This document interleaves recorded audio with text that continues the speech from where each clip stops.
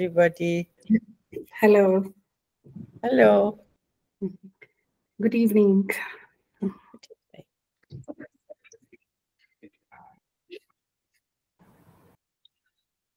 Hello, everyone. Good morning, good evening, good afternoon to everyone who has joined us across 3 time zones at least. So we are here from India, and there's Sukrita Paul Kumar, who is joining us from the US, and there's Marjorie Evasco, who's joining us from the Philippines. So we share time, and we share love, and we share this beautiful book between us that we have joined here to celebrate. So welcome to this beautiful session of the Hearth Within, where we talk about, discuss, also kind of launch Yellow, Sukrita Paul Kumar's latest collection of poemlets, new and earlier. The cover carries a painting by the poet herself, and the way this particular painting and the poems are in conversation is, I hope, something that we will be discussing today. And to talk about Yellow, we have a wonderful panel of poets and scholars. Thank you, everyone who has joined here. And without further ado, I would like to invite Marjorie Evasco to talk about Sukrita's Yellow, to share her views on the poet and her creations. Over to you, Marge. Okay, good evening, everyone. Friends, good evening from Manila. It is also raining here. And thank you, Basudara, for inviting me to be part of this gathering to celebrate the power and grace of poetry. Before anything else, I'd like to congratulate Sukrita, our honoree tonight, for Yellow, her new book of poemlets. I'm happy to be here with you, Sukrita, to share my appreciation of your creative work.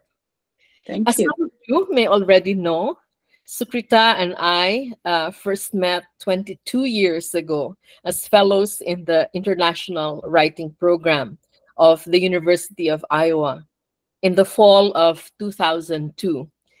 In fact, I think we have a picture. It's a surprise for you, Sukrita. Can we have the next slide, please?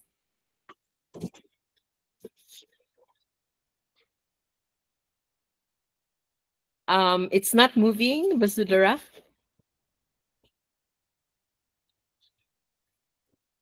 Okay, so now Sukrita can see herself. And so we had 2 months living together at the Iowa House Hotel, and almost a month of traveling to Chicago, New York, and Washington, D.C. Now, one of the highlights of our writing residency in Iowa was the Pan-Asia poetry reading that we organized before Halloween at Uptown Bill's Coffee House and Neighborhood Arts Center. Another, and this is another picture, Sukrita, of you, was the poetry reading at the Hirshhorn Museum and Sculpture Garden at the Smithsonian Institute. Now, these 22 years of friendship were punctuated by 2 occasions of our meeting again. The first one was in February 2006 at the Africa and Asia Literary Conference on the theme Continents of Creation, held by the Indian Council for Cultural Relations in New Delhi and Nimrana, Rajasthan. We have a picture of that, I think, also.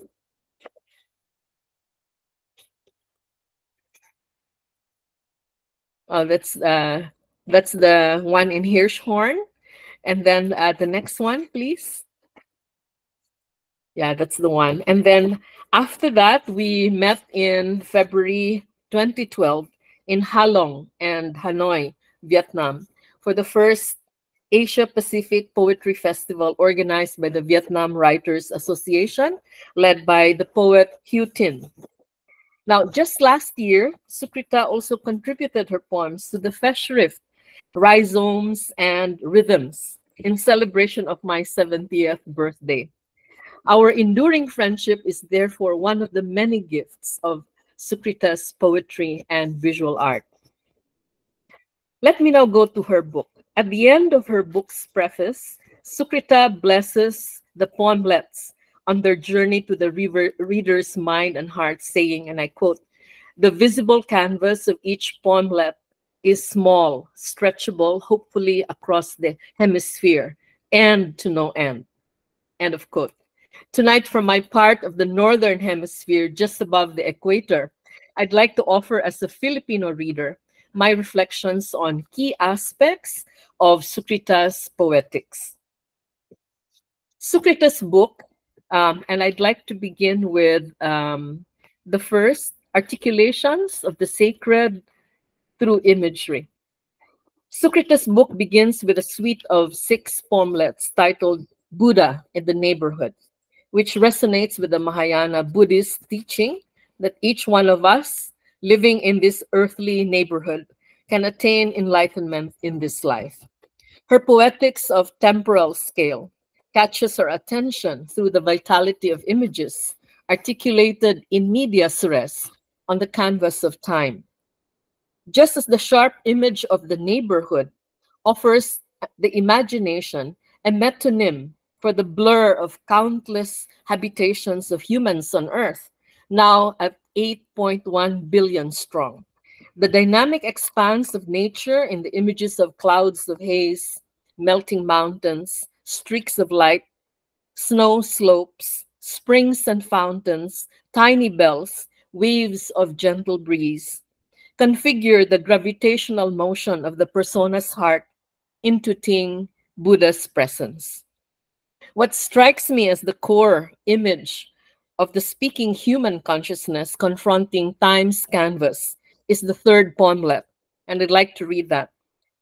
Through the crow feet etched deep on the old woman's face, Buddha spoke of the truth of suffering, line after line, getting finer. Through the subtle juxtaposition of the synecdochic image of deeply etched crow feet on the old woman's face and the line after line of the sutra that embodies the Buddha's first noble teaching on the reality of dukkha, one can see through the poem's deft calibration of felt thoughts that the last line, getting finer, is a quiet assertion of the inevitable principle of nothingness, of shunyata. The last 2 poemlets in this suite bring the persona through the sounds of temple bells ringing in the waves of the gentle mountain breeze, back to the physical reality of the temple where a gray stone statue of Buddha sits. The persona's eye closes in on the Buddha's face, inviting the reader's eye to see past the stone material into the art of the sculptor, representing the compassionate wisdom of the Buddha's adamantine view. Vajra Drasti, his eyes half closed. The final turn of the last poemlet again brings the reader beyond physical reality in the image of the slowly melting gray stone statue, exposed to the elements, to leap to the conceptual phenomenon of white peace, a term used in geopolitical diplomacy that refers to the kind of peace treaty of nations to cease fighting and go back to their state before the war. No territories and cores are negotiated, no money nor prisoners exchanged, and neither side commits acts of plunder, besieging, and occupation. Let me go to the second poetics, invocations of an embodied sense of place. In the longest suite, composed of 42 poemlets, titled Dialogues with Ganga, Sukrita's poetic vision is as epic as the sacred rivers run through 2,525 kilometers of its body through the western Himalayas in the Uttarakhand into Bangladesh and emptying into the Bay of Bengal. The Ganges is the world's second largest river by metric discharge, and aside from its practical and historical significance, it is also a spiritual and mythical lifeline for the people who live in and with its presence. This suite of dialogic invocations of the river, who is also goddess, begins with a speaking voice inflecting the personal in the first pronoun my, expanding the concept of self, not in terms of the Western bifurcation of soul / body, but as a unity of aspects where the physical body enacts, enlivens what the soul ineluctably knows. The kinesthetic image of the persona's body diving into the river from Himalayan heights does not only evoke the vertical leap, but also the horizontal course of human faith, the act of embracing the river repeated daily by millions of people in the ritual ablution to pay homage to gods and ancestors, and in the final ritual of redemption when the ashes of the dead are returned to the Ganga. The technique of apostrophe in the dialogic discourse allows Sukrita's poetic sensibility to explore in various tonalities the rich concatenation of meanings of the sacred river to people, sedimented through time. But running beneath all the poemlets is the undercurrent of praise, making each one a Gita, even in the questioning stance of the fifth part. O Ganga, how does your noisy surface with kaleidoscopic patterns, restless shapes, and wobbly colors reflect the steady flow of your deep and long waters, carrying mountains of silence across the plains, unseen by unmoved hearts built with rocks and stones? Who can say this is not a song of praise, lifting up the images of the mundane as part of the sacred mountains of silence, carried by the Ganges across the fertile 700,000-kilometer Indo-Gangetic plains? The voice shifts to an ironic tone in the 14th part, with the last line sounding what I hear is an eco-critical position, exposing the absurd human habit of trying to master a river through human engineering. And I'd like to read the poem also. Emerging from the womb of Himalayas, laid out curvaceously on the plains, legs stretching out, with feet in the Bay of Bengal, O Ganga, heavens watch you swallow the sun and rise to the demands of the changing moon day after day, not aging, not dwindling in energy, till a dam aborts your journey. I do not presume that I can exhaust the multifaceted meaningfulness of Sukrita's dialogue with the Ganges tonight. So let me end with this 34th section, which entangles the river's ecological health with the fate of the human species in the current sixth mass extinction. It raises a provocative concept that the sentient river just might wish for its redemption. That is, for the Ganga to be returned unto itself, this time without humanity's unceasing desires and demands. O Ganga, give us signs for the survival of the species, or do you wish for our extinction and your own redemption? Let us move to the next part. So this is the poem that I had just recited. Can we move to the next slide? Yeah. So the last poetics is parsing the space of reciprocity.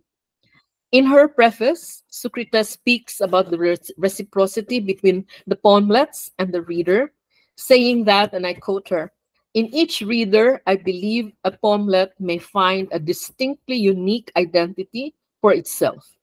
While it needs to be complete enough to be able to transmigrate into the reader's mind, it also needs to respect the reader's participation in its reception and perhaps even reconstruction." End of quote. This poetics of reciprocity is fully achieved in the spaces and silences afforded the reader. I have said elsewhere in my discourse of my own poetics that silence is the syntax of undivided attention. In my practice of writing poetry, I have been inhabited by such silences while listening to the language of rain, say in a landscape painting by Masin Swan, or to the vowels of fragrance of jasmine blossoms climbing the trellis on a full moon night. Sukrita's poem sequence on silence, composed of 7 poemlets, carefully parses this metaphysical space of attention and reconstruction in the silence embedded in this archetypal image that brings us to that fundamental relationship where each life and all of life begins to thrive. Can we have the next one? The next poem is really lovely. Silence is the baby suckling her mother's breast. All cries of hunger lie drowned. I could go on, but again, taking my cue from Sukrita's example of brevity, let me say at this point, namaste and shukriya, Sukrita, for inviting me into your book. Your poemlets now live in the spaces of silence in my soul. Thank you very much for listening.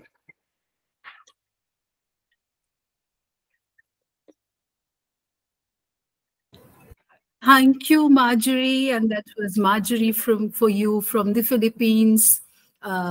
As her presentation spoke for her, she's a poet who writes in 2 languages, deeply interested in women's writing, in ecofeminism. Marjorie has been able to bring Sukrita's yellow alive in all its vivid colors and its silences. I would like to read a couple of lines from Marjorie's website. And I loved this word that she uses. She calls it dream weaving. She says that writing is an art that enables precise thinking with the music and the sense of language. The art practice of creative writing puts the practitioner in touch with her impetus for reciprocal creation. And she says that every time I finish composing a poem or a prose narrative, the raw material of human experience evolves into a work that can be published to give pleasure and to instruct in how one may see anew. I loved that part, you know. She says that how one can see things anew. We talk so much about research, and we don't talk about, you know, revisiting things from a very, very attentive and empathetic point of view. And I think this is exactly what Marge has done for Yellow. She has revisited the poems, she has seen them anew, and when it's the author's turn to talk about her work, she will say whether, you know, Marge has shown us something new about her own poetry. Thank you very much for that very evocative presentation, which was both personal and professional, for bringing in those snippets of memories from the long journey that you two share as friends and as fellow writers. Thank you very much.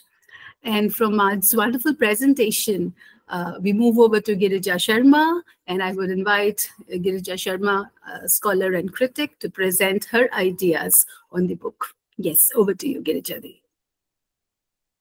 You have to unmute. Girija, you have to unmute.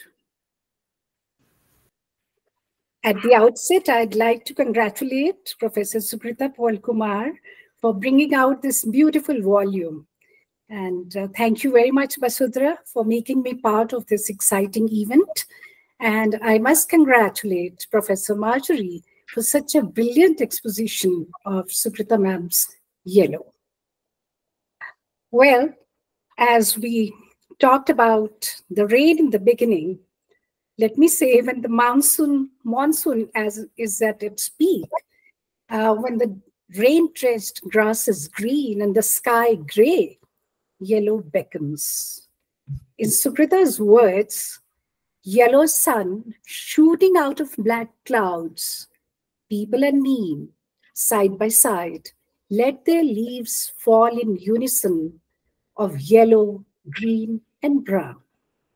Even if it's the color of the fallen leaves, yellow epitomizes life in all its vibrance. A warm color, a color of promise, a color of all things bright and beautiful, refusing to fade away easily, just like the timeless poemlets and poems in Sukrita's latest book of poetry entitled Yellow. These are verses old and new, verses that have a simplicity about them and yet have strains that are deeply philosophical, awakening in us, awakening us to the tranquil and yet soothing shades of nature, the rivers, the mountains, the flora and the fauna. And there are poems which are characterized at the same time by restlessness that jolts us into an awareness of our own complicity of silence in consenting to things violent and cruel. The preface to this volume of poems begins with a premise we often reiterate, and I quote, "Small is beautiful, so they say." Sukrita then asks whether that means these poemlets are incomplete. The answer she gives is in the affirmating, saying, at least till such time as they locate a home in the reader's mind and get a sense of wholeness.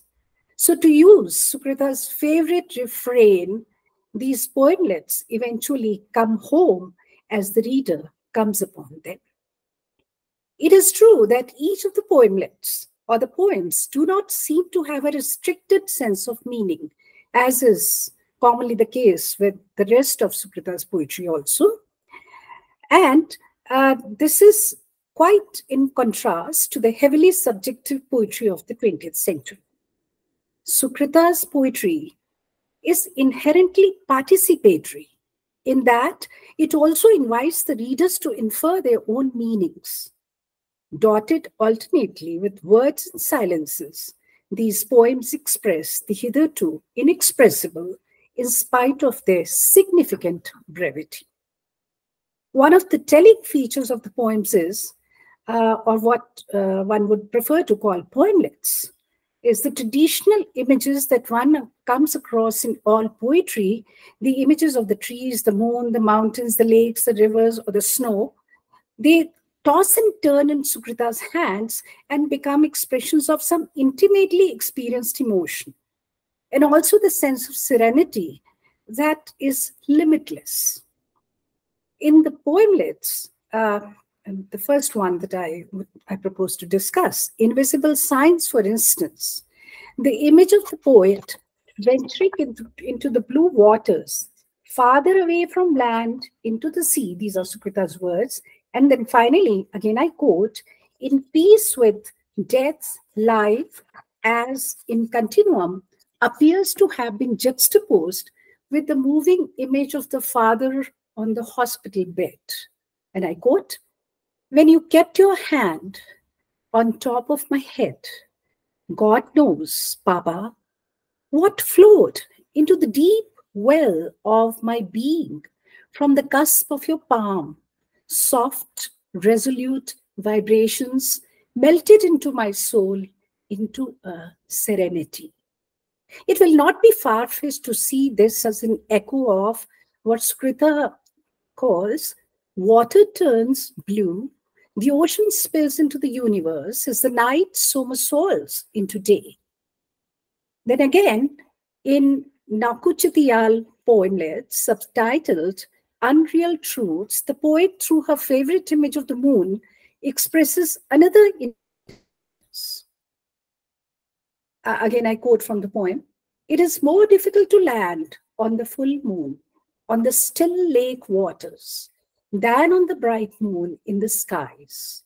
No one other than I can see the live contours of that warm shadow of a figure snugly deep in the crater of the moon. My mother knew I'd meet her there after her death every full moon. We had a pact never ever to sever the umbilical cord." Professor Marjorie has already talked at length about dialogues with Ganga. Well, some of the ideas that she has already referred to, I would not be talking about, but I was quite fascinated uh, with the idea of death that Sukrita has presented in the poem, transparent death, because in the whole of Sukrita's poetry, we find sensations. It's a poetry of sensations. There are colors, there are auditory images, and some of the things we can almost touch the way she describes them. So in dialogues with Ganga, she seems to have she seems to have expressed her very deep spiritual connection with the river, because she says, in the depths of the river lives her soul. It has an unearthly beauty with its silver ripples, its kaleidoscopic patterns, shapes, and wobbly colors, which Marjorie also pointed out. But thereafter she comes to death, and she says, death, you confirm, has no color. It is transparent like truths.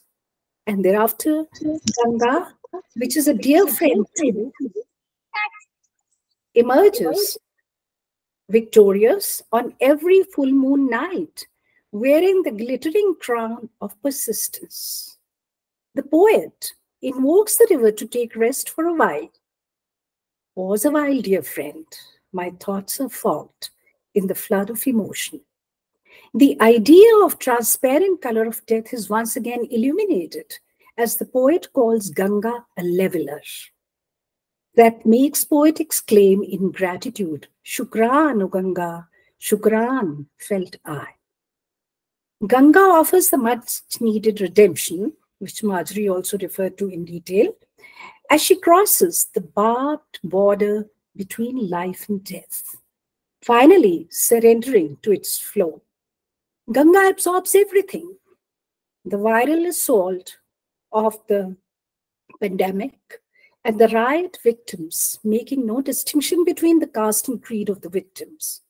Sukrita calls them the battered and chopped people of different gods. O Ganga, why don't your gushing waters flow over the lanes of Bhajanpura, Jafrabad, Chandbagh? Turn the course of your flow, wash the blood away, absorb the chilling dark cloud of fear, hovering over Gopalpuri and Mojpur. I close with a stanza, which again I think is very, very close to our sensibility, Indian sensibility, because we have always looked upon Ganga as the quintessential mother. And in the waters of Ganga reflects the image of any mother, long dead and gone, but keeping her tryst with those whom she has left behind. So again, there's a very poignant line, I'm not lonely when I'm alone. You said, O Ganga, sharing your wrinkled surface with hers, Ganga, my 90-year-old mother flows parallel as your companion. Almost all the anthologies of Sukrita are marked by the presence of the flora and fauna, and hence are steeped in a spirit of animism.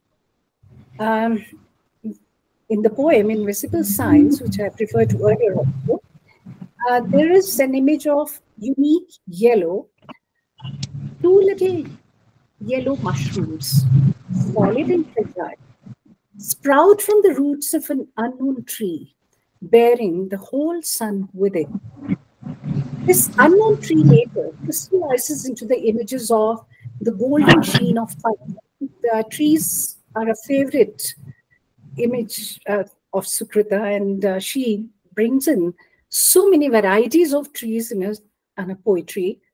So, bearing the whole sun within, this unknown tree later crystallizes into the image of the golden sheen of the pines, the fragile leaves of ivy adorning the banyan tree, or the roots of the oak trees, I interpolate, that form a network of communication under the ground, in the forest, reaching out to the cedar, pines, and even nettles, safeguarding each other. And this is very important, safeguarding each other from humans, whom genocide and slaughter are means to development.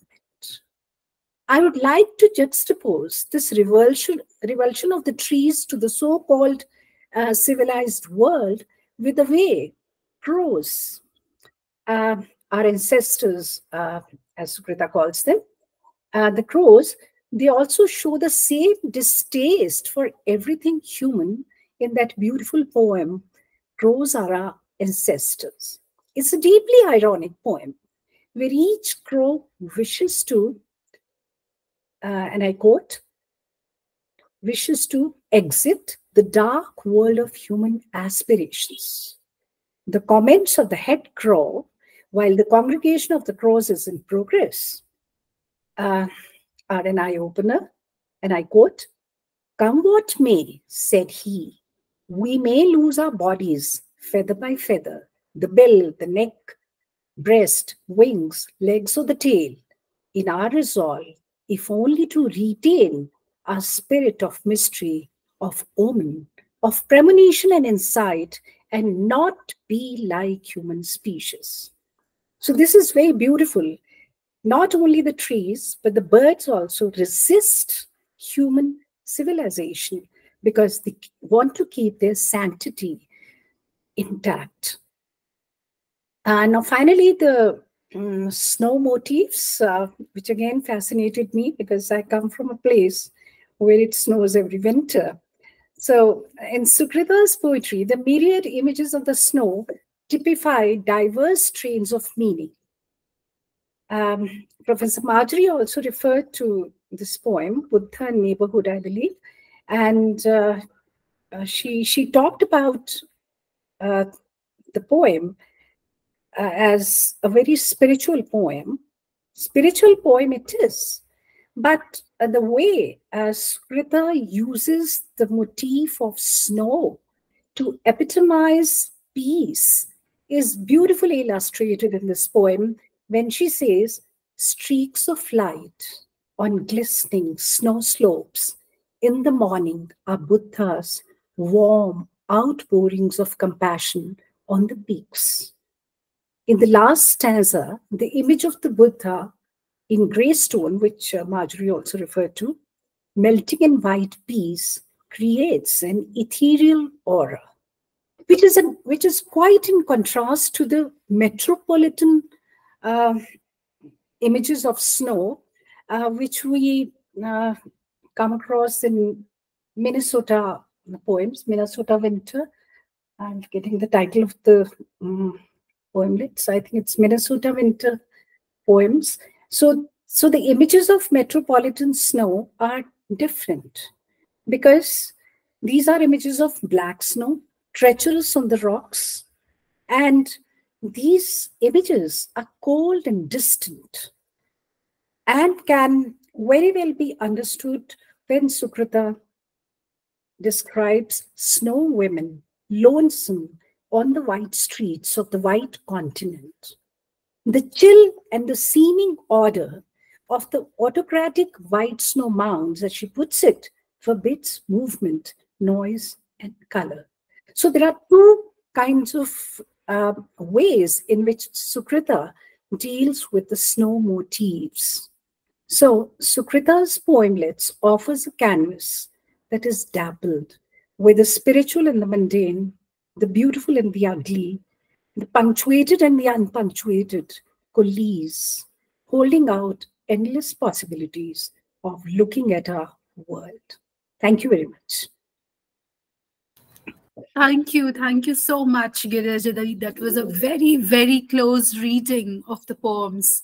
And also, I think, though it was inadvertent, I think, and unplanned, the fact that Marjorie's and your choices intersected. It was wonderful to have this coincidence here because it offered us, different perspectives of the same piece. So these are happy coincidences. And thank you for the way, you brought out these slow images, because that is also something that even I have observed in Sukrita's poetry. The kind of the manner in which she compresses time and space, and within a very small canvas, as you could see, these poemlets, and then they stretch out. Inside the poem, the space is huge. So the poem looks small, but the spaces inside the poems are huge. So I don't know what kind of perspective we bring to this, but I think that your idea of slow images, kind of adds to the fact that this expands the length of the poems or the breadth of the poems. So thank you very much for this close reading. And we move to Sonya Nair, who is traveling and who's rushing home, but who has very gratefully decided to join us despite the emergency that she had. Sonya, over to you. Yes. So this is Sonya J. Nair, scholar and critic from the South. Yes. Hello, and this is a wonderful panel to be a part of. And in fact, all of you predictably have done my work for me. And as in, such beautiful expressions regarding Sukrita ma'am's poems. It was a pleasure listening to the both of you, and I'm in complete agreement with what you said. In fact, these poems really resonated with me on a very personal level because, some days ago, a friend of mine, gave me cuttings of plants. And along with that, she had also given me, little plants that were offshoots of the bigger plants. And I looked at them and I thought of Sukrita ma'am's poems and their title, Poemlets. And here I had plantlets. And like, these poemlets that she says you take home and it's up to you to read because only then do they become complete. Those plantlets, when I brought them home and I planted them, that's what gave me a sense of completion, that now their journey is finally complete. So this is the way that, sometimes poems and poets make that essential crossover from the pages of a book to your life. And at this point of time, it's dusk where I'm parked by the side of the road. I wasn't, going to just drive while all of you were speaking with so much of, love and knowledge. So I'm parked here and I was listening to all of you. And it's dusk now. And this is the perfect time to, once again, take a look at that marvelous cover. I noticed Sukrita ma'am's, paintings in the course of a conversation that I had with her, and she had this beautiful painting in the background. And I said, "Who did that?" And she said, "I did it." And that sense of people congregating, and those people have no faces, and they seem to meld with the trees that are standing around. There's one beautiful picture of where there are a group of people standing in a forest enclosure. And who are the people, who are the trees? After a point of time, you just lose track. And I have found that just as in her poems, there is a validation of silence. The same goes for her poetry also. Sorry, the same goes for her paintings also. And that is there right from the cover, where you have this evocative title, Yellow, and that beautiful, beautiful shade of yellow, from there all the way up to the very end. I remember reading this short story called The Yellow Wallpaper, and there yellow had a different meaning. It was a color of severe repression and oppression. But here somehow this yellow is liberating. That, those leaves that have yellowed and fallen down, they are fine to fall down because now they can go on yet another journey. First, they nourish the tree. Now they are going to nourish the ground. On that note, when you open this book, for me, this entire collection struck my attention, but this particular poem called Char Chinar kind of held a special meaning for me because I remember reading that, when Sukrita ma'am and her mother would, and her siblings, of course, would be traveling in a car, and, her mother was driving, and she would, point out these trees, and she would talk about a stretch of the road which was her favorite, where all the trees were, kind of in form of a canopy kind of a thing. And when I thought about that, this particular poem really caught my fancy. It says, Char Chinar, the grey folds in white clouds swallow the mountains in white robes, floating in misty veils. The four chinars on the little island are whirling dervishes in frenzy, singing their swan song and collapsing in a heap. Their ghosts rise to home in the fog, showering their blessings. As I float, lost on the lake, in search of the absent foursome.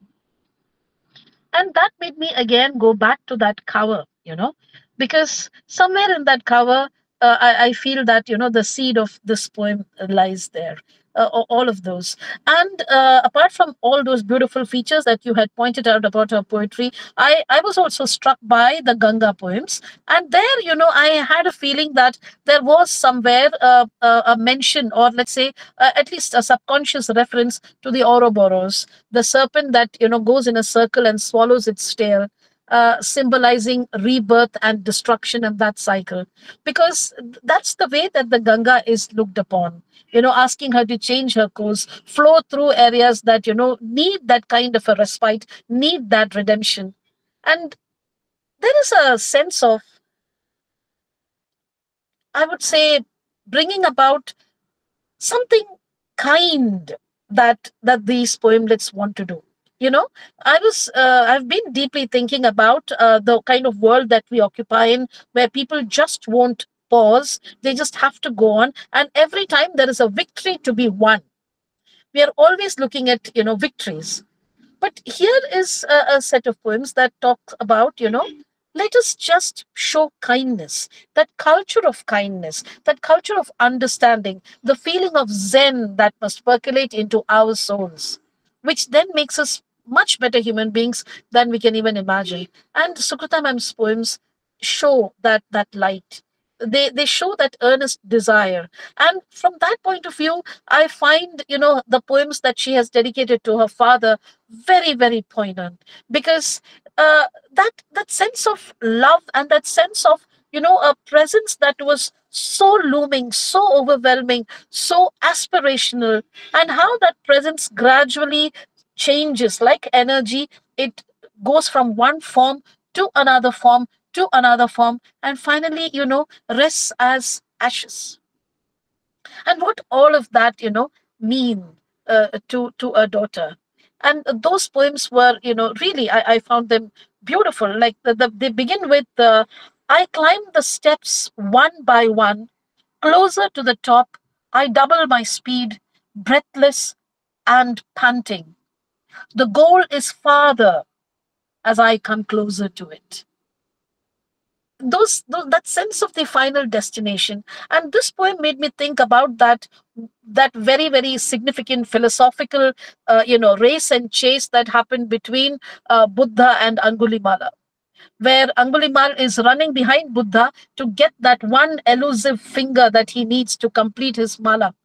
And Buddha is just surging ahead, and then Angulimal says, "Stop." And Buddha turns around and says, "I have stopped. When will you?" It's that kind of an energy that I had derived from these poemlets over here. And that in that segment, there is also these lines: "This is the eighth stage. Now sans the body, not imagined by Shakespeare, the vestiges of his life filling the urn to be emptied into different streams of his habitation." All the lives, all those roles that an individual occupied, an individual played, a little bit of their ashes go into each of these slots, go into each of these pigeonholes, and in the form of memory. And at the end, when you just float the ashes away in the Ganges, still there is the symbolic ash that remains in your mind. So from that point of humanity, I found, Sukrita ma'am's poems to be extremely humane, filled with their own anxieties, for example, about a mother and a daughter. That bond. Am I also not your mother? Is not everything about you about me as well? Those questions that, she asks. These are essentially those questions that we ought to be asking ourselves, literally every day, because it brings a sense of compassion, it brings a sense of completion as well, which I think we lack. So to bring it around to a conclusion, I would say that yellow poemlets, new and earlier, you know they kind of symbolize the essential philosophy of the poet.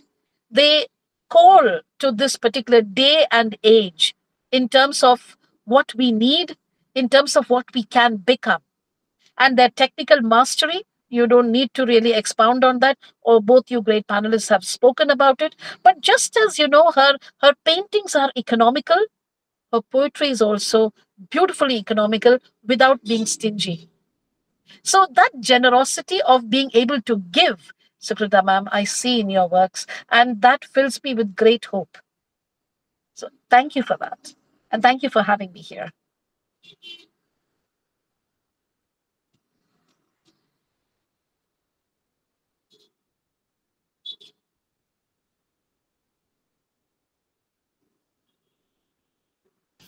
Thank you, Sonia. Thank you for those very beautiful words. And you're very right that section, it's called We the Homeless. And it's divided into so many mini poemlets. And I think each of these particular poemlets is a kind of exposition of the idea of homelessness. And sometimes it is not just the homeless who is homeless.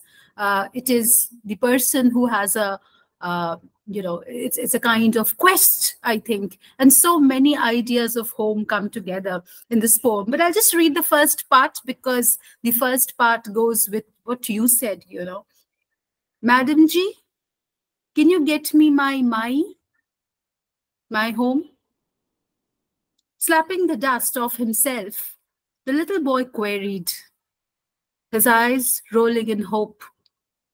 Through long barbed moments between us, he stared into my vacant face, filling me fiercely with motherhood. It's very sharp, and fierce and barbed. Somewhere these two words come together, but look at what they are doing. These are words that you might associate with violence or with transgression, but these are the precise words which are leading to a kind of bond between the two. So these barbed moments cutting into one another is producing that fierce association of motherhood. So the bond that will bring the onlooker and the looked at together, the self and the other. So these are very brief, I think, and I think this is the idea with which I would like to invite Sukrita Polkumar to talk about her poems, because she calls them poemlets. And this is not what I think all of us here, having heard more than 30 minutes of discourse on these poems, I think we would agree that poemlets is not so much about the size of these poems. It's not a physical nomenclature, I would say. So these are not poemlets just in the sense of length. They're also doing something more. I would say it's a genre of its own kind, and it is very specific. And I would say it is very specifically structured to narrate the experience, the poetic experience that the poet wants to share with the rest of the world. So brief pieces, and these brief pieces work like, I would say, sections of music. So the sthai and the antara, the various sections of a song, and the way they build up to a high crescendo towards the end, where I think the total, it's more than the collection of the parts. So the sum somehow is greater than the whole. These are the ideas that come to me when I have been thinking and reading these poemlets. And to talk more about what exactly the poet herself wished for, I think I would invite Sukrita Polkumar to talk about the body and the soul, the spirituality that seems to be essentially embodied in the idea of poemlets. Over to you, Sukrita ma'am. Thank you. Thank you very much, Basudara. I'm really overwhelmed and very touched and very enriched with, I won't say my own poetry, but what has been said about poetry in general and about yellow in particular. I think if at all one had any mission, and I would like to use the word mission in writing, I think it is only to reach somewhere which is in another mind, a corner, a kind of place, a space which is not carved out by the poet, but by the poem. So I think it's important to focus on that, because much of what has been said, it's amazing that many a times I was thinking about it or listening to it as if it was talking about another, not me and my poetry. The entire idea of my and subjectivity here has to be shed. And I really believe that this subjectivity, which is very important in a way when one is creating anything, that personhood is important because there's a whole set of experiences behind the words that I use to go ahead in any direction. But it's not a direction with a destination, which is concretized. It is an undefined kind of, I think somewhere I mentioned this, undefined anticipation of something. And that anticipation cannot really be boxed in any context.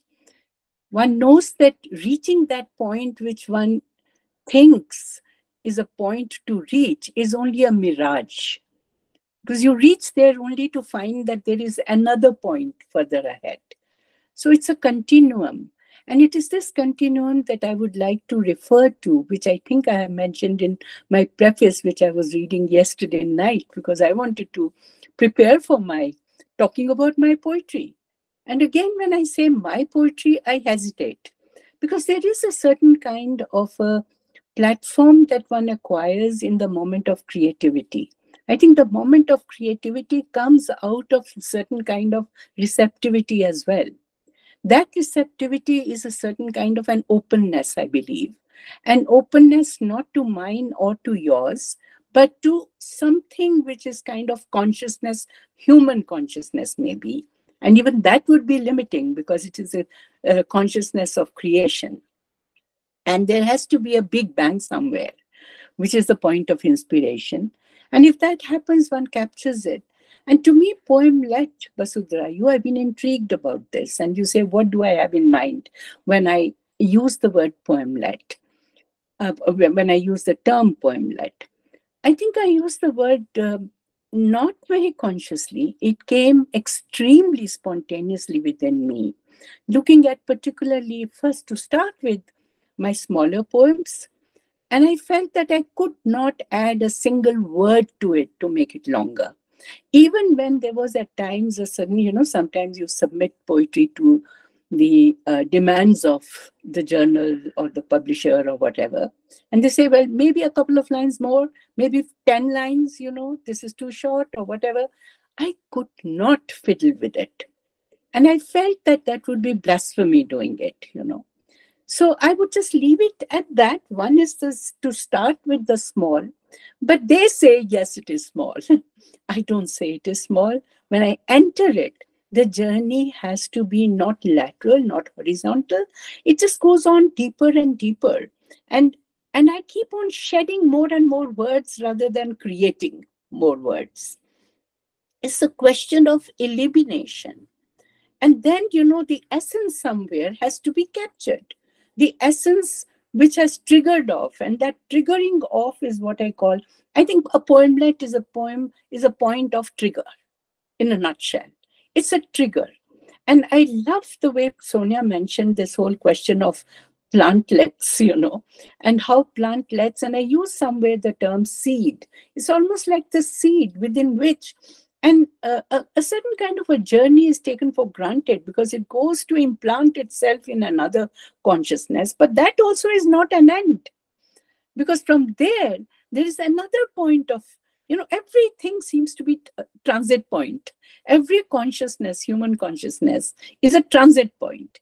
And the journey is from one point to another, God knows to what end. Or, as I said, the end of the poemlet goes to an endlessness, kind of, There's no point of ending anywhere. And I hope it is not, because from what I could gather even today, and I think the brilliant kind of exposition, all three of you, coming from the heart, and yet there was a sense of discipline there. Absolute discipline in terms of presence. That is what is poetry, isn't it? It comes from the heart, but there is also a sense of discipline in terms of giving a certain kind of a craft which also has to marry with the content that is demanding it. So it's a certain kind of a movement. And to me, that movement can happen when the trigger point is essentially there. And this trigger point is the poemlet. And the poemlet is going to sort of go into another. It is not a haiku. It is not small in that sense. It's not got any formal name from the outside. It has come from within in a very vital way. And when it does, I do not want to part. I know that even in my own family, people have been asking me, hey, what is this poemlet? Change the word. Sometimes some people jeer at it. Some people make an effort to engage with it, to try to understand what it is all about. And also in that, if you notice, that's why this particular book was supposed to be a book of new poemlets, by the way. But I decided to, and you must have noticed, I decided to pick up on the poemlets which have stayed with me forever, from my first book in 1977 or something, something like that. From that time to today, there are some poemlets from that end also, because I do feel that, to me, those poemlets have also changed, because I have moved on somewhere. The consciousness is dynamic. And this dynamic movement has a different receptivity for the poemlet that I may have written 20 years ago, 30 years ago, 40 years ago. So the poemlet in itself has its own journey, like you might say, every poem has. But with a poemlet, because it is kind of tight in its construction, it's very tight, it's concentrated expression, and it offers places and spaces not out of punctuation, but because of lack of punctuation in them, mostly, that there are points of, there is space created for the reader, through the silences that exist between two lines, two words, maybe, sometimes even two syllables, you hyphenate some words sometimes, So I think it reaches the other. And what I really believe is, in the continuum of creativity, once it starts from a certain point. And that is why in our tradition, when we talk about Kabir tradition, for instance, there was only one Kabir, wasn't there? But in that one Kabir, there were seeds of many Kabirs, Because Kabir as a tradition, if you look at, why is it that we respond to Kabir even today? Why is it that today we respond to it sometimes even more meaningfully, according to us? And by the way, I find the word meaning very counterproductive. It is experience. The moment you reduce the poem into meaning, then there is a problem. You might as well go do some other scientific research and say, okay, after you've done it, you say QED, point proved. There is nothing to prove here, There is nothing to prove. In fact, the moment you prove, the moment you're conclusive, you've done it, you're finished, And Hemingway did that. He said, the moment I feel that something is over and I'm beginning to repeat, I'll pick up the pistol which is lying in my drawer here all the time and I'll commit suicide. And he did. I don't know whether he did it because he thought he was repeating, but he did commit suicide. But the point I'm making is that that very moment of, and I'm not using the word excitement in a very trite way, that moment of excitement that you have of creativity, if one has it, you need to capture it. Nothing else is more important than that, And you capture it maybe in a line which may develop into a poemlet 20 years later. It may. But if you capture it in your diary, in your mind, if you have a good memory or whatever, then some kind of a raw poemlet has already taken place in your mind. And then it is given expression to in such a way that it creates a conversation with the other. The other is very much part of this self then. The self is an extension into that other, if you like. And so from one other to another other, and the owning of others is what is all humanity, And that is what is coming together. That is what is coming together. And yet the irony is that in each, there is a unique kind of reception, For instance, the references that were being made by Marge were not necessarily the same that were made by Sonya or by Girija or by you, Basudra. Each one would have its own unique kind of mode of reception. And in that reception, in the process of recreation or reconstruction or re-experiencing of that, it's a fresh experience. And in that freshness, something new has happened, and therefore that novelty is all of us share that. And unfortunately, in the day and age when copyright laws have become very important, it's a shame, really, because what one writes has come out of a collective consciousness also. 50% or more of what comes on paper, because even language is a social activity, isn't it? Every word that one chooses. So it's all a collective.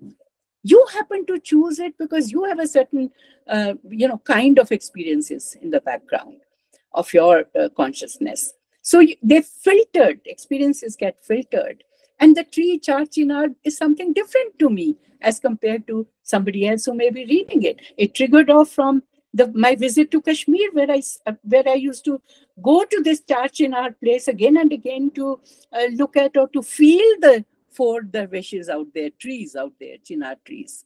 So to make it, a little shorter, the point I'm making is that homing in another reader's mind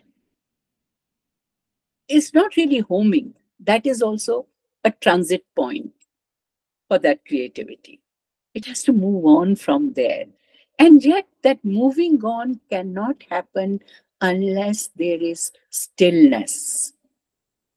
If the stillness of the reader's mind is not there, nothing is going to get communicated from the outside.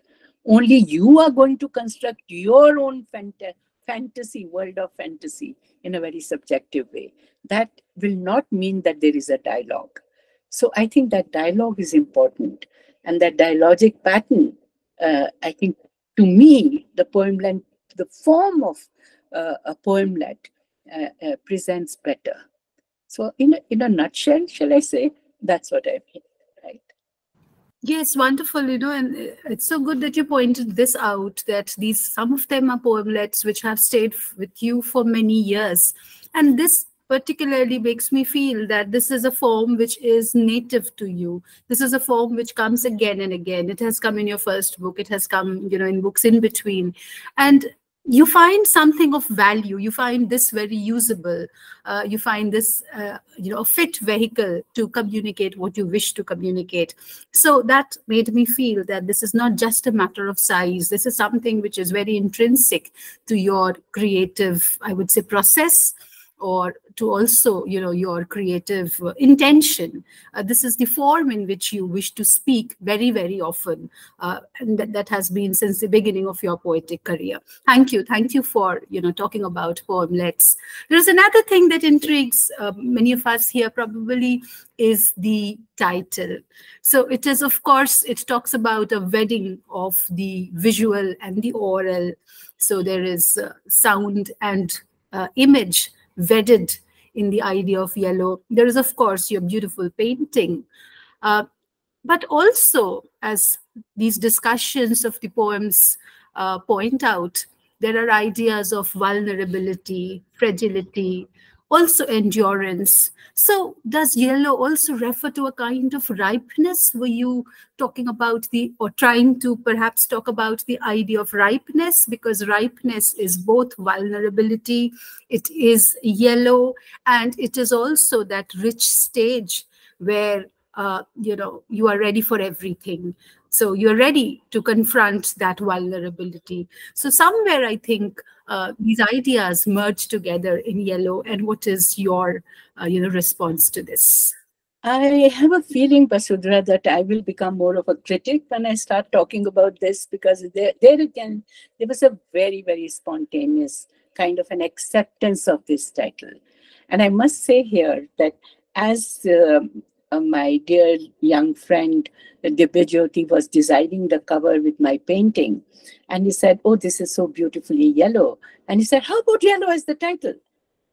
And I immediately said yes, and I owe it to him. And I do not know why I said that yes.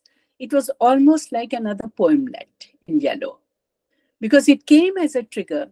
It is to some extent very contrary to my nature of having this as a title, because Salt and Pepper was my last title, and that was kind of in keeping with my temper and my approach, etc., etc., and my stage of life, also alongside, and also spice and everything to life that I thought had been offered to me while living. So that was fine. But yellow, for me, I have hardly ever decided to wear yellow clothes. I never do that. I like yellow as a bright shade. I'm not a sun person, I'm a moon person. And I look for moonlight everywhere. White is my color in one sense, and black is my color, right? But yellow is not really my color. This painting, should I say, is an aberration or what? But the painting brought out the yellow because I'm very fascinated with the amalthas flowers, the fragility of the flowers, laburnum, they're very fragile. And they come out in the heat of summer, they are blossoming. Look at the contradiction. And so in that sense, the painting was very important in making me say yes to yellow. And so it's as simple as that. And then one can talk about many things in terms of what yellow means to one. I have always been kind of, as I said, withdrawn when it comes to using yellow on my painting, except for this painting, right? So this is something new that has happened here. And I'm also excited about it because I like it. So I like to hear other people talk about it. And then I say to myself, maybe it is this, yes. But yes, it is more a regeneration, rather than acceptance of something which I otherwise don't, maybe. Maybe it is a certain kind of Catholicity. Maybe it is that I can now accept that I believe that I can take what I thought I never could, So it's reaching out to that other, as it were. Wonderful, wonderful. Yes. So it works very well, the title works very well for this collection because I think I associate it with a certain idea of ripeness, as I said. So this is ripe in terms of contemplation, this is ripe in terms of poetry, and it is also ripe in terms of wisdom. And also talking about these poems, I find that many of these poems, there are so many places which are directly named. These are small places which people living in India also would largely not be aware of. There are many places, of course, in the Ganga poem, but time to time you have this entire section titled on a place, the Naukuchitiyal poemlets. Is that a kind of, yes, I'm again inviting you to that very, very fatal territory of criticism, perhaps, and to comment on one's own poems as a critic could be a nightmare for you. But then I feel that there's a kind of, marginality that you are upholding, which goes with the idea of poemlets, this sticking to small places, these small philosophies, these small kinds of people. You are talking about people who almost go invisible, anonymous, a homeless boy, a migrant, a refugee, an abused woman, a pregnant woman whom nobody notices. So this kind of invisibility, you seem to be challenging very gently, very delicately, very philosophically. You seem to be challenging this element of invisibility in society, and you seem to be challenging this through poemlets, again, an almost invisible kind of form. So what would be your response to this, that I think that there's a certain kind of marginality you hold? Also the idea of speech and silence that we have often discussed before, and how poemlets talk more about silence in their, as Sonya also pointed out, they're very economic. The idea of dialogues that you said, the poem intended as a dialogue with the reader's mind. All of this points to me to be hinting at a particular practice where you, I won't call it post-colonial, but then, yes, there's a kind of, protest in its own silent way. A protest against erasure, a protest against invisibility, against marginality. What would you say? But Sutra, I think you have said it all, actually, because this whole question of Nokuchiatal poems or poemlets or beer poemlets or, pagoda poemlets, or there are many such bunches that I have in this book. I think they also came out in a way, if at all one can use the term, naturally. I think also it has to do with trying to turn away from urbanity. I have lived in urban spaces all my life, Nairobi to start with, and then also, all the other, Delhi in India and London, or, all the big cities, you name them, which, I have traveled, and somewhere for the last many years, it's not to say that it's happened overnight, but I have been turning away from socializing, like in inverted commas, on the one front, as middle class and upper middle class tends to be doing more and more. I love samosas and pastries and gulab jamuns, and I love to go for parties that way. But I definitely have been recoiling for a long time, but today I recognize it more. When there are people who recognize each other and approach each other with already determined ideas, you already know predetermined ideas, right? You know each other and you have your pride and moments of pride and prejudices both, you know. And in a way, everything seems predictable. Conversation also seems predictable. So I have always been looking for spaces to run away to, I would run away to, I would say I'm running away. I have an appointment with myself, I say. But it's not really an appointment with myself. You're so right, Vasudhara, when you say, I have conversations with the person, with a little boy on the road maybe, or, on the beach. I end up talking to the person who came to ask me whether I would like to have a massage on my feet, And I just had a long conversation with this guy. So there are umpteen such conversations that I have cherished and have in a way invited those conversations, because there is always a class, kind of a forbiddance that comes through. I'm of a certain class, and the other class of persons, whether upper or lower, would at the same time feel that there is a distance, there's an alienation between us. But I have always tried to create bridges to reach out to, people who are in a way anonymous, I want to be anonymous with them, I don't want to be recognized. I don't want poet, teacher, journalist, whatever, writer, editor, this, that, without labels, just the naked self consciousness. And one can have beautiful conversations with people like that, and it's beautiful in the sense you actually nakedly see the truth of the other and yourself. And you somewhere the borders melt, So I have been, even in Delhi itself, I have located places where I run away to, And I don't know, I might be dubbed as antisocial for that matter, because I end up not going to where I'm supposed to be going, going to India International Center, going to the American Center, going to Habitat Center. You meet the same class of people, same kind of consciousnesses, and all of that, and you end up doing a certain kind of conversation which is highly predictable. So I run away from all that, I think. And that is why all these places that you mentioned, one or two, but there are many more that I have discovered for myself.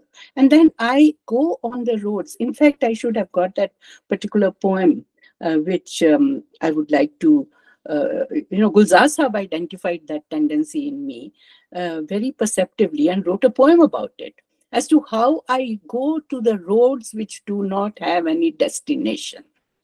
I want to go to those roads. So it's like traveling with people, unknown people, and realizing they are very, very known, actually, The sense of the familiar is more with these people. For instance, in We the Homeless, that's what I did years ago. talking to homelessness people and maybe aligning my own homelessness, existential homelessness with that. And so these are the points of, as I said, Ganga is a leveler. I think these experiences level you out totally, take you out of the class consciousness into humanity in general. Thank you. Incidentally, I have the poem that Gulzar Saab wrote for you. No, let's not read it now, Basudha. Let's not. It will deviate us to something else. Yes. All right. Then in that case, I was just about to invite you to read your poems from the collection. I know to a poet, all poems are equally dear, but then maybe a few poems that you choose over the others. Well, I think some of these poems which actually have already been mentioned and read also, but I will not read those. I would like to read one from the bunch which I call Beer Poemlets. And I'm myself fascinated with this little image. Small one. The heavy udders of Himalayan goats, black rain-filled clouds, holding on for redemption. Between the jaws of the dragon is the sun, the steel gray savoring the gold.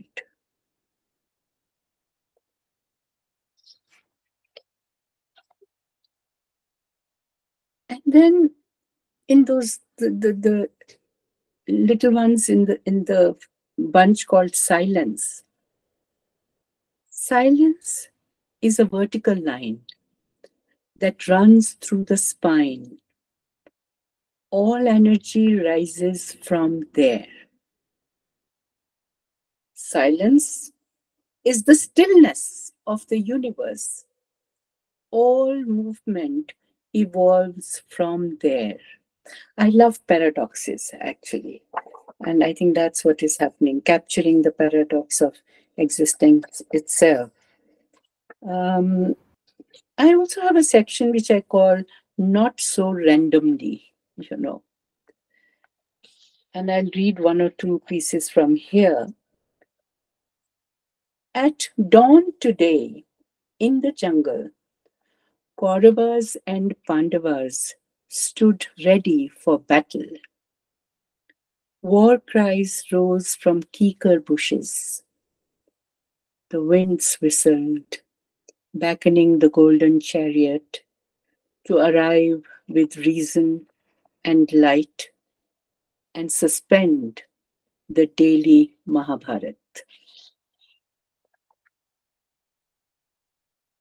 I am not an etherized patient. The moon whispers to me.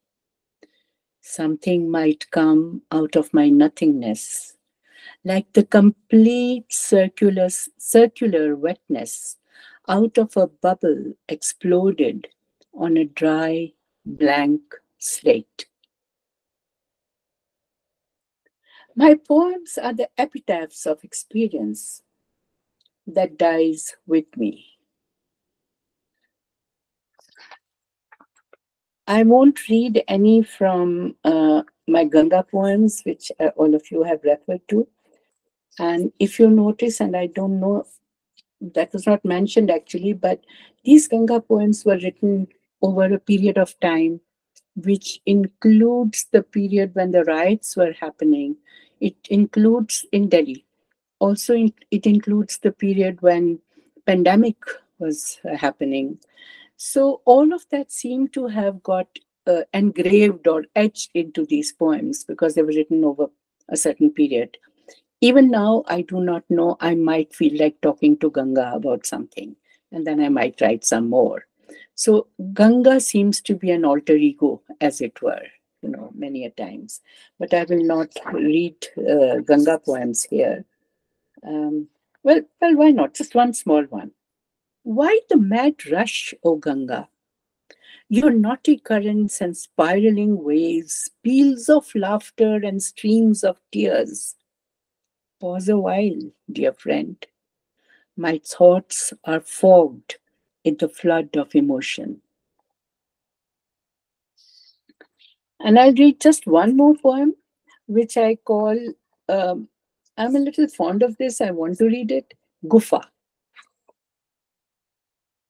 In the heart of the Gufa is the play of light and dark that conjures up a universe of animals, of history, people, and trees. Such is the grand woman's womb, where narratives of future are mediated and time slips into eternity. Second part. Womb is a natural gufa of creation, and it is a tomb of all memories. That's it. Thank you. Thank you so much, especially for reading Gufa at the end, which is also my favorite poem from the collection. It's very beautiful and very profound in its feminist as also its spiritual meanings. Thank you very much. And we also have a wonderful audience here.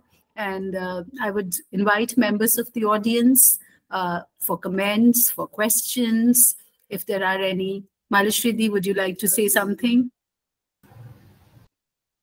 Well, thank you very much, Boshudhara, for organizing this program. And of course, Sukrita, my dear friend, and all the speakers have had so much to say. I've known Sukrita so long, and I've read every book that she has written, and loved every line that she has spoken and talked about. And even today, there were so many things that came back. So one of the things I want to mention is to Sukrita is that yellow is also the color of moonlight. And you know that you are driven mad by the full moon. And there are times when I've rung her up and I've said, "Where are you?" She said, "I don't know, but there is a full moon above me." So that's the sort of person that this poet and dear friend is. But on this particular book, which I have read and deeply was touched with, it seems to me that there is a play that happens constantly between eloquence and silence. And although many writers talked about aspects of it, what seems to me very significant is that because the poems or poemlets are short, not only in size, but in also the compression of ideas. That compression allows for a certain void to build around it, which is deliberate by the poet. And that void is what the reader enters. And that silence of the void is what opens up the poem for interpretation differently, perhaps by each reader. And I think from the point of view of technique or style, call it whatever one will, it's an extraordinarily successful way of presenting the thoughts that Sukrita has in this poem. So if you've got urbanism on one side, you've got escape from urbanism on another. If you've got the wealth display of a city on one side, you've also got that poor child who is almost starving, but full of words and full of ideas and full of imagination that only Sukrita can capture. So that's enough from me. Thank you and congratulations. Thank you very much, Mala. I really appreciate it. Thank you so much, Malashridhi. Yes, you're perfectly right. You know, it's the perfect artistry and the craft that comes out as a critic. I mean, since Sukrita ma'am has refused to comment on her own poems as a critic. So this welding together of emotions and also finding a very, very usable form to communicate them in. And a form that kind of responds to her ideas of what poetry should be. And as Malashridhi pointed out, this dialogue between speech and silence is something that defines Sukrita ma'am's journey as a writer. She is searching. Also that last book, you know, which was Vanishing Words. So Vanishing Words was entirely based on this, the the proposition of words fading out and leaving something behind. This something, as Sukrita ma'am has clarified, is not meaning. Meaning would be, as she says, a kind of reduction, a kind of pinning together of certain ideas that would limit peace. So it's a kind of she wants to leave the poem as a dialogue, as a kind of inspiration inside the reader's head that would continue and generate probably further dialogues. So thank you very much, Marjorie, for these very valuable ideas. If there's anyone else in the audience who would like to say something, you're welcome. We have comments, of course, in the chat box. So I think that brings the session to a beautiful and Richa Bajaj has raised her hand. Please, yes, Richa. Please unmute and talk to us. Yes, hello. Hi there. I hope I'm audible.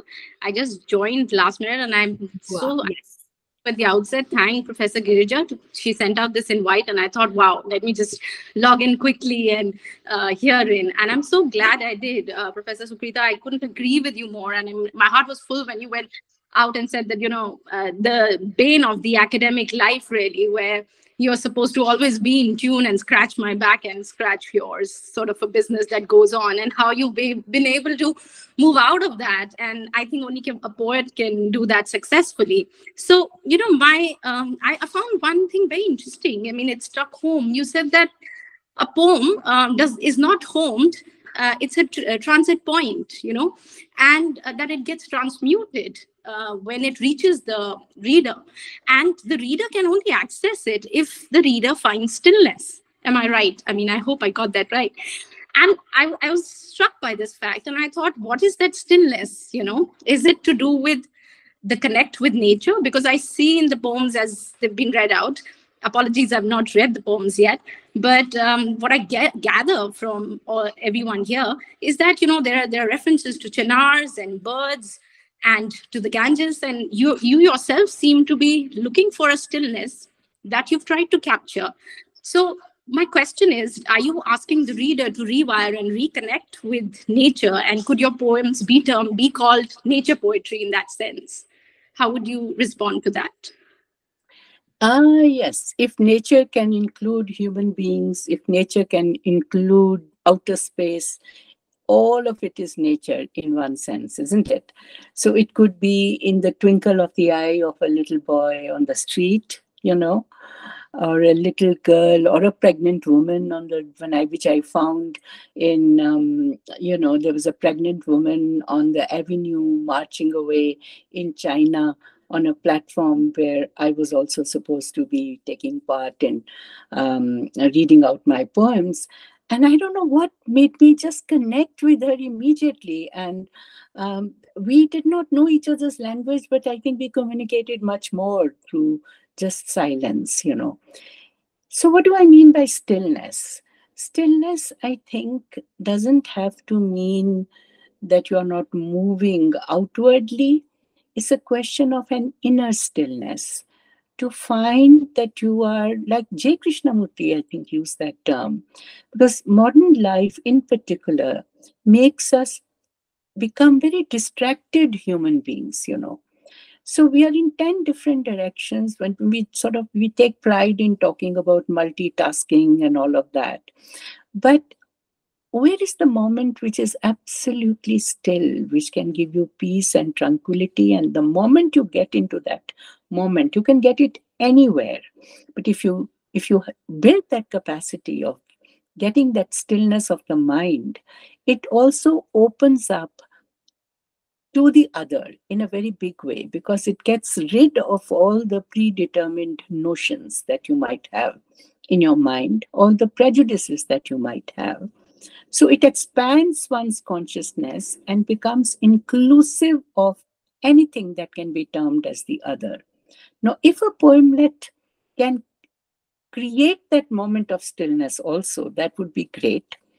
So the poemlet should have that capacity to make the silences and stillness transparent, so that is the entry point for the reader. And the moment the reader gets into that poemlet, it has its own life then. Every word is going to create its own, with its own aura and its own ramifications and meanings and everything, create its own experience. And particularly within a particular consciousness, it is going to be very creatively reconstructed. That's what I mean. If there is stillness, this reconstruction can happen very effectively. Otherwise, as parrots and monkeys, we can keep repeating whatever has been said by C.S. Lewis and the others. Right? Thank you, Richa, for your question. And thank you, Sukrita ma'am, because Richa, thank you for this opportunity to, listen to more about the idea of stillness. So questions, add more dimensions to what has already been spoken today. If there is anybody else who would like to ask a question, you're please welcome. Shubha has been translating my poetry into Hindi. Shubha, would you like to say something or ask any question? Shubha has also left a wonderful remark. Shubha, please, we would love to have hear your comments. So Shubha says something about yellow in the chat box. So she says, in Indian culture, yellow symbolizes maturity, spiritual consciousness, and even rebirth. In the poems of Yellow, one can easily discern the culmination of her intellectual beliefs, philosophical attitude, and poetic practice, making it the high point of her Kavya Sadhana. It's a beautiful comment. Thank you, Shubha. If you would also like to talk to us, you're welcome. Yeah, Vasudhara, thank you for this opportunity. Good evening, everyone. Good evening, Sukrita ma'am. Good evening, Malashi ma'am, and other distinguished speakers. First of all, the session was very energizing and rejuvenating for me. And I really enjoyed listening to all the speakers, especially Marjorie Evasco's presentation. I was totally besotted by the images and the poems that she had selected to speak on. So that actually brought out the various immersive qualities of Sukrita ma'am's poems. And I had the pleasure and the privilege of engaging with her poems as a translator. But before that, it was as a reader that I enjoyed the various qualities of her poetry. And especially, I have been fascinated by several qualities of her poem. I mean, whether it's the epigrammatic quality of her verses or, the positive vigor that you see everywhere. Overall, whatever the experience she chooses to write on, it ends in some sort of positivity. It leads you to some positive direction.